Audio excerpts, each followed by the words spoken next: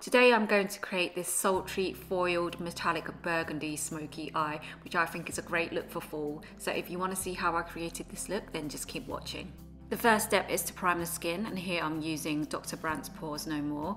And for my base, I'm going to go for something a bit more glowy today, and I'm using the IT Cosmetics CC Cream in the shade Medium. And I'm using a foundation blending brush from Bobbi Brown and blending in that base using circular motions. And always make sure to take the foundation down the neck just so the head and body are more cohesive. And for my brows, I'm using Colourpop's brow pencil in the shade Taupe.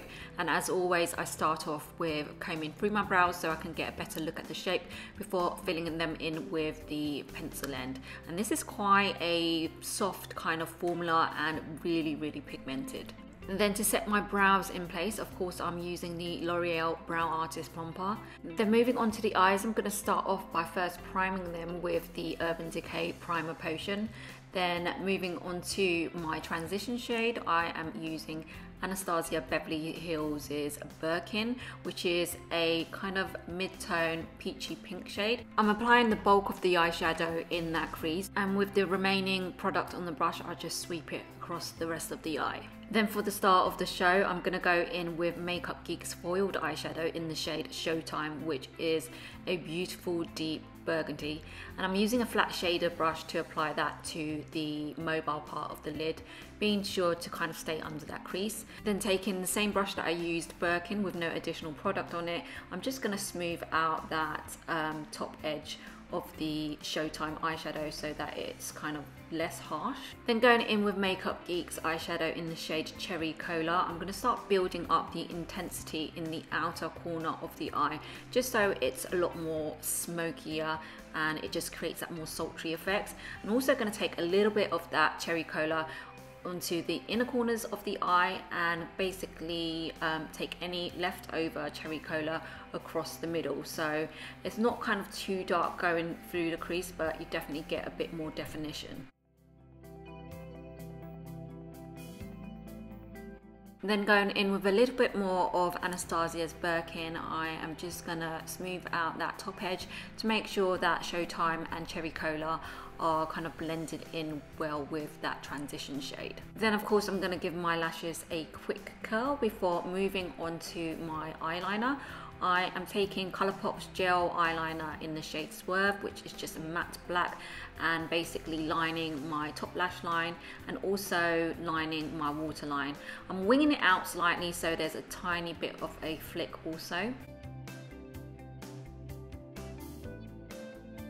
Then taking a pencil brush, I'm going to mix together Makeup Geek's Bada and Cherry Cola to get a really kind of dark brownish red, and I'm going to use it to smoke out that pencil so it's more of a kind of hazy diffused look from the lash line. Then to really define my kitten flick, I'm going to go in with Kat Von D's tattoo liner in Trooper, and I'm just going to go right over the pencil and really sharpen up that flick. And because I felt like I lost a bit of that intensity and darkness along the lash line, I'm going back in with that Colourpop eyeliner and redrawing in that line before going in again with Bada Bing and Cherry Cola and smoking it out even further. So this is kind of a bit of a process, just continue building it up until you get the intensity that you want.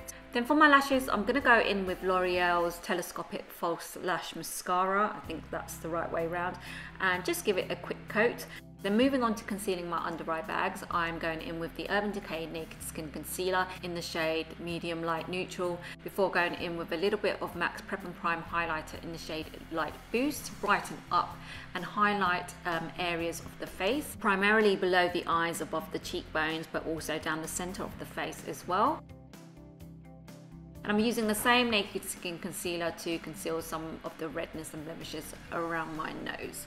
Then I'm taking my Morphe G2 brush and I'm going to start to blend all of that concealer and highlighter work out. And I tend to use patting motions as opposed to swiping motions, as you don't really want to move the product. Highlighting as well as contouring will help to create some dimension to the face, otherwise it can look quite flat with just the foundation on. Then to set all of that in place, I am going to go in with my RMCA No Colour Powder and apply a really light layer.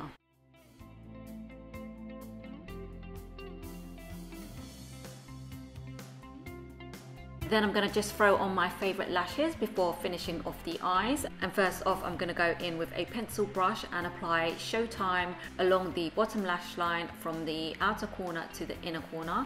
Then taking a little bit of Colourpop's pencil in a Swerve, I'm just going to really define that outer corner of the bottom lash line before going in with Makeup Geek's Bada and Cherry Cola mix to really smoke out that bottom lash line.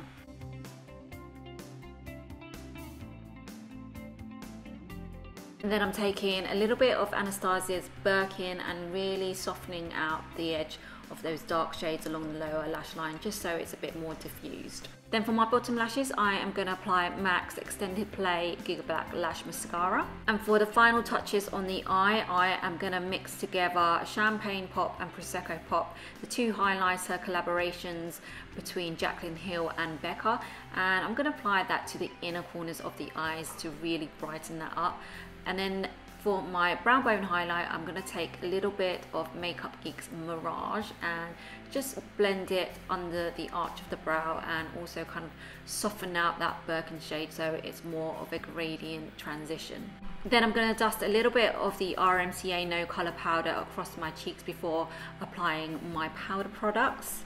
I'm going to start with contouring, and for that I'm using the contour shade in the Smashbox Step by Step Contour Kit, and I am nestling that powder just in the hollows of my cheek, but then I'm blending upwards so that it gives more of a soft gradient effect, and kind of any residual product I like to take up along the hairline, mainly around my temples but also down along the jawline.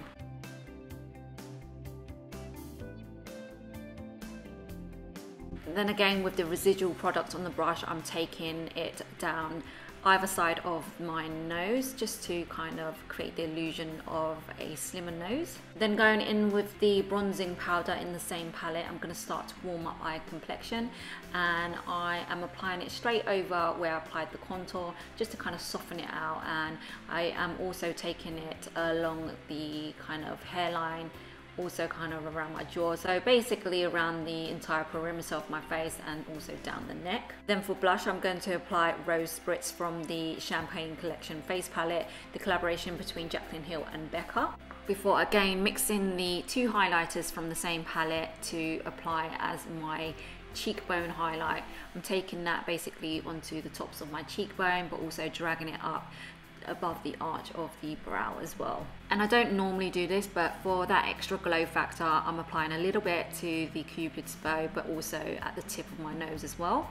Then for my lips, I've opted for something a bit more natural considering we've gone quite bold on the eyes, and for that I'm using H&M's cream lipstick in the shade Cream Chestnut, which is a beautiful beigey pink. And for the final step, I am setting my makeup so that it will last all day with the Models Prefer Finale Setting Mist. And there you have it, a dark, sultry, burgundy smoky eye. If you enjoyed this video, please give me a thumbs up and don't forget to subscribe if you haven't done so already. And hopefully I'll see you in my next video. Bye!